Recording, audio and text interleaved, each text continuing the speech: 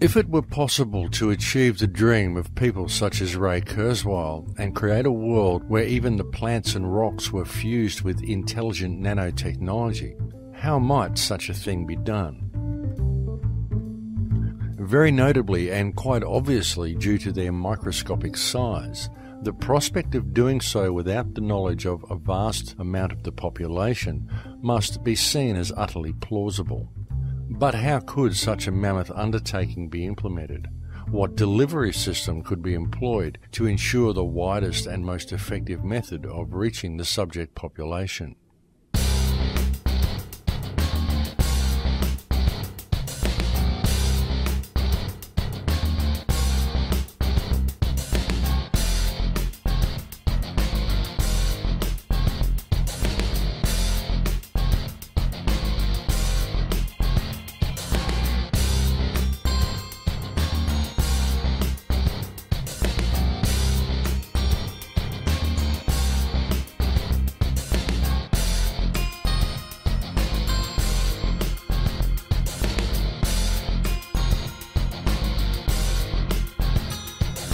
The phenomenon known to the alternative research community as chemtrails, and referred to by the British and United States governments as geoengineering or climate remediation, is perhaps one of the most controversial topics on the table today. Even though the practice of climate remediation is widely admitted to by governments, there are many who remain sceptical. And generally the two main questions brought up by those who are opposed to the concept are, one, if there was any truth to the idea, then why would the perpetrators be spraying themselves? And two, the phenomenal cost of such an enormous undertaking. People say the government is up there in airplanes spraying all kinds of chemicals to change or manipulate the weather, leaving what you see there, and they call that a chemtrail. This is of interest not just in this country, but European countries and frankly all over the world. A lot of folks interested in it. We take geoengineering to mean deliberate, large-scale intervention in the Earth system. The little picture is from a nanofabrication study, which shows you can make very high quality and do this in just a jet in a very simple way. Aerosol geoengineering looks like it is so cheap that the cost is basically not going to be an issue.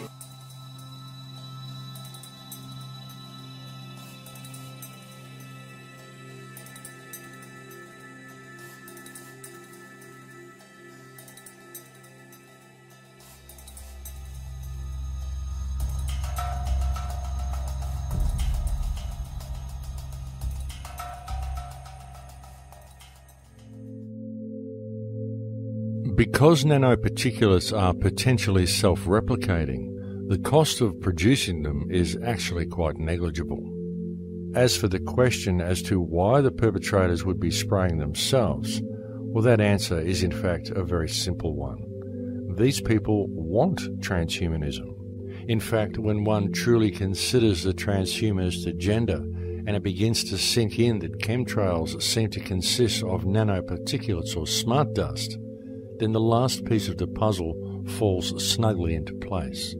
And it is far from inconceivable that were the global population to be infused with programmable nanoparticulates, then when these tiny machines are switched on, they will simply do what they are programmed to do.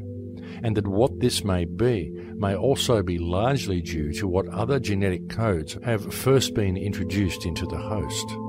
We have more than tripled the numbers of doses of vaccines we're giving our children in the last quarter century. Up to 15 by the age of 6. Why are so many highly vaccinated children so sick? The elites, those who can afford to carry out practices such as chemtrails, generally don't eat processed or genetically altered food, and it is extremely unlikely that they are subject to the same rigorous vaccination regime as the general public. If mankind is indeed ingesting nanoparticulates without their general knowledge, then how might such machines be controlled or switched on? In answer to this question, one only needs to realize that it is now a long-established fact that when anything occurs within the human experience, ultimately the information travels around the body electromagnetically. All our 5 senses, along with any emotional information, is all interpreted by the brain via these electromagnetic signals. Therefore, it is also an established fact that man can be influenced and even controlled via electromagnetism. Metallic salts have made our air conductive. This means that we and everything around us can transmit and propagate energy. The air is no longer neutral. I think the smart meter is a very good move for the company, just for the customer aspect. I mean, they can keep more real-time information on a day-to-day basis.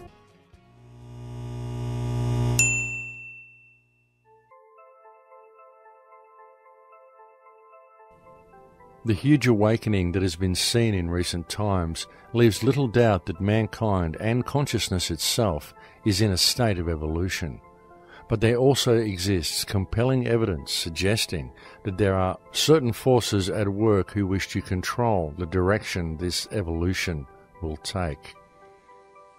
The second group of materials found in these environmental samples is unidentifiable fibers. And I really want you to appreciate the meaning of unidentifiable. These fibers have been sent to sophisticated laboratories, and there is nothing in the databases that match them. These are fibers, we could say, that do not exist in nature. People around the world are developing lesions on their skin that ooze and produce fibers. This is known as Morgellons syndrome. Tissue samples cultured from ordinary people without this ailment contain and grow the very same fibers. When these fibers are cultured, they produce colonies of filaments. You can see the extension filaments.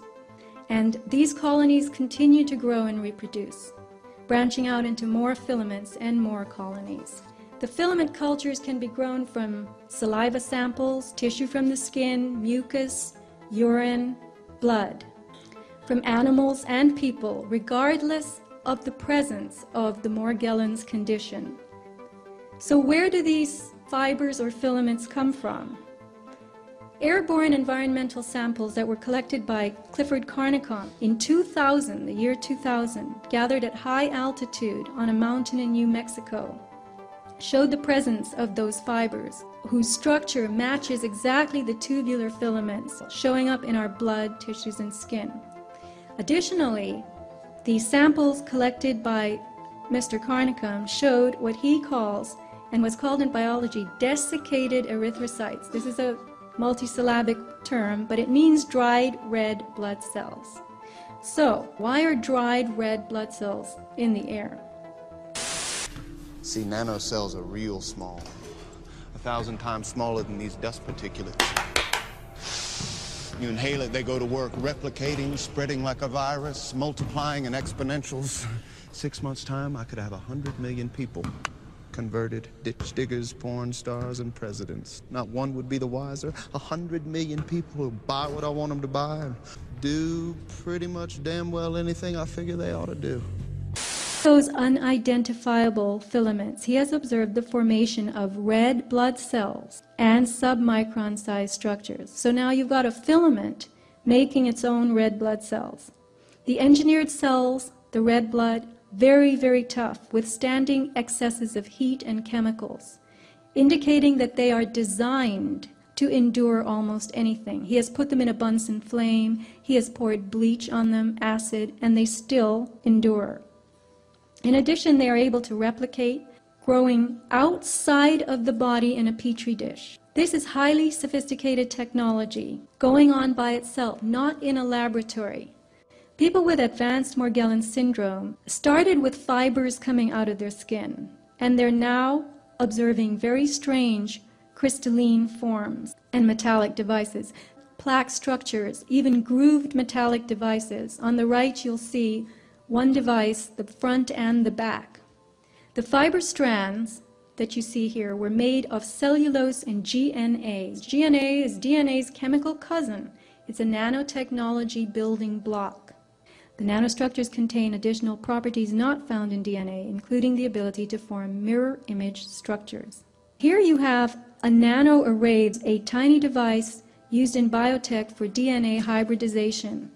And on the left, you see a diagram from an industry website of a nanoarray, and on the slide you can see actually 2 of them. She's marked them with red X's that came out of her body, looking exactly like this. So, we begin with the emergence of basic filaments, followed by more complex structures. So what processes are going on here? Are these materials combining to form devices that are working together inside us? What is happening to our biology? And remember that tissue samples obtained from ordinary people who have no Morgellons symptoms, no lesions, can be cultured to produce the very same filaments found in people with Morgellons. So we would have to conclude that Morgellons is like the canary in the coal mine, and that only some people are exuding the materials. And could that be because their bodies are rejecting it, while our bodies are integrating it?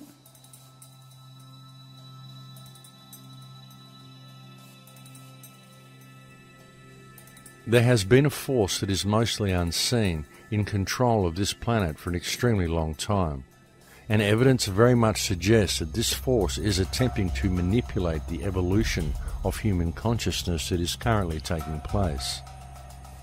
It is very likely the same force that first reduced mankind to the impaired state we now find ourselves in, where our pineal gland is closed, thereby cutting us off from our higher senses, and where our DNA is 97% dormant, whereby each person is reduced to operating to only 3% of their actual capability. When one examines the evidence and steps back to take in the entire picture, there can be no doubt that the vast majority of human beings live their lives quite literally in a socially and biologically induced trance. And it is due to this trance-like state of the people that we now find the world in such a degraded state. Therefore, the solution becomes clear. Mankind must awaken. But how? How do we transform the collective human trance into wakefulness? How do we bring about the mass awareness of the people? And what steps can be taken to allow both humanity and the earth to once again return to a natural state of abundance? Clearly, the first step is for people to understand and accept the truth regarding the current condition of mankind and the urgency of addressing the situation we are faced with. But even when people know the truth, as many do, most are simply waiting for social or financial Armageddon, waiting for December 21st, 2012, waiting for ascension, or waiting for the rapture. And due to this lack of positive and decisive action, while people wait for redemption to be delivered to them via an outside source, the destructive machine of modern civilization continues to grind slowly forward towards its inevitable conclusion. Obviously, it is extremely important for mankind to truly grasp the depths of the problems we are facing, and to the peril that our collective failure to deal with things has placed us in. And this peril includes not only the human race, but the entire Earth and all life upon it. Because if mankind allows the ship of state to continue sailing in its current direction, within possibly 3 to 5 generations, we are very likely to have allowed the creation of a world that will no longer support life as we know it.